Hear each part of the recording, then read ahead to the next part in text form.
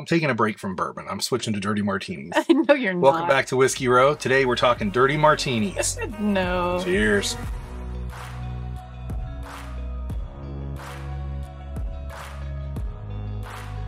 Nope. Tonight, I'm going to tell you my 10 whiskeys to kind of fill my collection. Right. 10 bottles. They're going to be a great starter collection for you.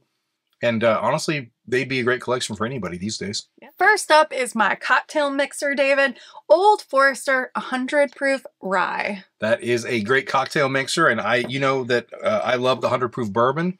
And you started playing around with cocktails and mixing the ryes in, and you really like the rye. And I can't fault you for it. They make some amazing, amazing cocktails. I think they make the cocktails a little sweeter when you use the rye, but the bourbon's really good too. And for your cocktail mixer, I mean, 25 bucks is not a bad deal for this. That's a great buy at 20, 25, 26 bucks, whatever is in your neck of the woods. But yeah, I think it's a stellar pick, great starter bottle for your collection. I would sip it neat too. That's actually really good too. Next would be a good budget sipper for $30. This is Bowman Brothers small batch coming in at 90 proof. Yeah, that's a great one. Coming out of A. Smith Bowman here in Virginia, just literally a few miles from our house. And they do some great stuff. The John J. Bowman, it's about $50, is a great single barrel, very similar to like E.H. Taylor small batch and Rock Hill Farm from Buffalo Trace. But this one is a great entry bottle. I think it's better than Buffalo Trace personally, yeah. And about the same price. Yeah, it's so good. Now, David, my collection has to have a 13th Colony, and I chose the 13th Colony Southern Bourbon, and we are coming in at 95 proof. How much is this baby, David? About $35. The distribution on that's going up and up and up every month to different states, and you can obviously find it online at different bourbon shops online. What I love about this one is that vanilla blackberries kind of creamy thing. Yeah.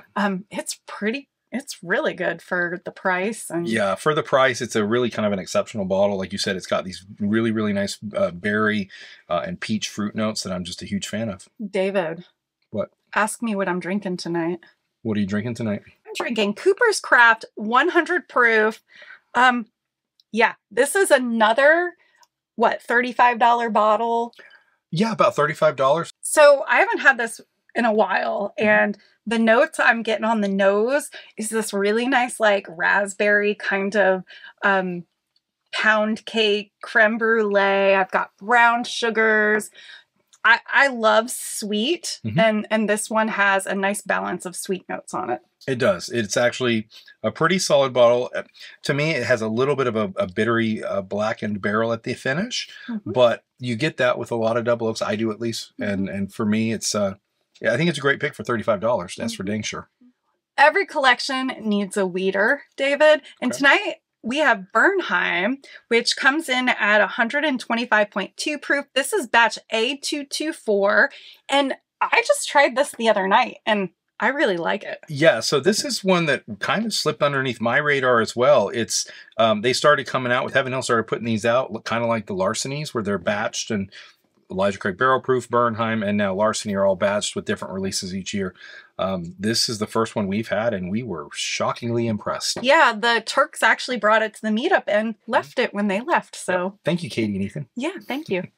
Next up, we've got Wyoming whiskey. This is double cask. It's coming in at 100 proof. Yeah, this is one that is fairly new to us. Just got a hold of it. It's actually sherry finished. So the double cask is a sherry cask, and it takes all of those good Wyoming fruit notes and raises them to another level. And it's surprisingly good for, around $60, $65. It's a darn good bottle. Yeah, everybody needs a finished one, David. What is one bottle that my collection has to have? Like, I have a guess, and it starts with, it sounds like Mold Borister. Nope, wrong. Rare breed. No. Dork. Okay, up next, guys, Old Forester 1910. You know I love it. It's 93 proof, and it is just this is the bottle that I fell in love with whiskey. Yes. This is the bottle that did that to me. Yeah, and it is a good bottle for about $50, $55, depending on where you live. It's really available. It sits on the shelf. It is toasted. It's a finished toasted whiskey, and it's really, really nice. Toasted barrel whiskey, yeah. Yeah.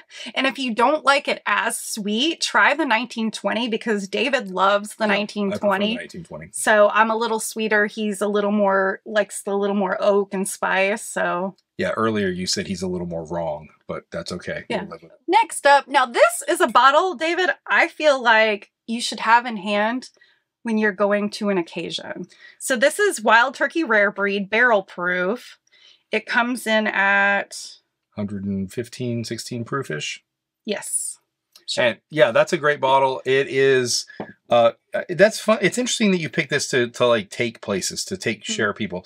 It is a great, great example of a tremendous bourbon. It sits on the shelf right around $60, $65, 50, excuse me, $55 to $60. And it will impress almost anybody. It's just such a solid, solid bottle. Well, I will say I don't love Wild Turkey, but I I really like the Rare Breed. Yeah. It stands out amongst them. So I feel like I'm, going to win the hearts of like most men and women. If I brought this bottle, I feel like, collectively I'll win them over with my Rare Breed. There we go. Yeah, it is. It's so funny how you don't like Wild Turkey 101 very much. You don't like Russell's very much, but there's something about Rare Breed, the way they blend the different aged barrels together. It's a tremendous, tremendous bottle that you like. Great bottle. Now we're starting to really get into it, David. I only see 2 bottles over there, and they both are really, really nice bottles. So we need a rye in this group. Besides the cocktail mixer. You want a good rye. I want a good rye. And my rye is Rye 3. It's cask strength Madeira.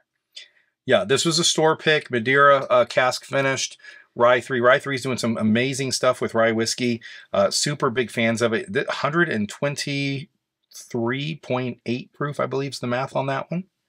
I feel like I really like all the Rye 3 bottles. Yeah. We have a toasted, and then I've gotten to try the cigar blend. So, yeah, if you haven't checked out Rye 3, it's if you're looking for this was about $80, a good $80 store pick. Look at Rye 3, $80 Rye 3 store picks are really, really nice. You have to have one special bottle, and I really like this bottle. I do too. So I chose E.H. Taylor Single Barrel, bottled in bond. This one is a really good bottle. Yep, 100 proof. Retail one's not that bad. It's only like $80. Now, you're not going to find it for $80. You'll probably end up paying $150 for it, which is about what I'd say is a good value on that bottle. They're tremendous. I love them. So we've got like the Buffalo Trace berries are so good in this. Vanilla creams. There's brown sugar, caramel. It's like what, creme brulee kind of Danish kind of tasting. Yeah, it's a good bottle. It's a really good one. And the cool thing about this one is because it's a single barrel, even if you have buddies over that have had E.H. Taylor or E.H. Taylor single barrels, because it's a single barrel, it's going to be unique. They're all slightly different. And so it's a great one to have. It's just like a special occasion type drink or a celebration type thing. It's very versatile that way. And yeah, that's a good one. You're not allowed to put that in your collection, though. That stays in mine. Okay. Nope, my collection now. This is my 10 whiskey collection. Some 10 great bottles to be your starter whiskey collection. Yeah, it's a good set of 10 bottles. If you guys like what we're doing here on Beyond the Road, please subscribe to the channel. Smash that like button if you like finding bottles that you love. Thank you all for watching. We'll see you next time. I haven't had Cooper's Craft in a while. I haven't had a dirty martini in hours. How are you bringing that on my channel to film?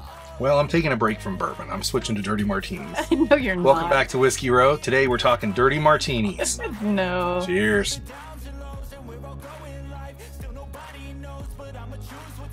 Take what comes and goes, and ain't no one in life holding me back no more.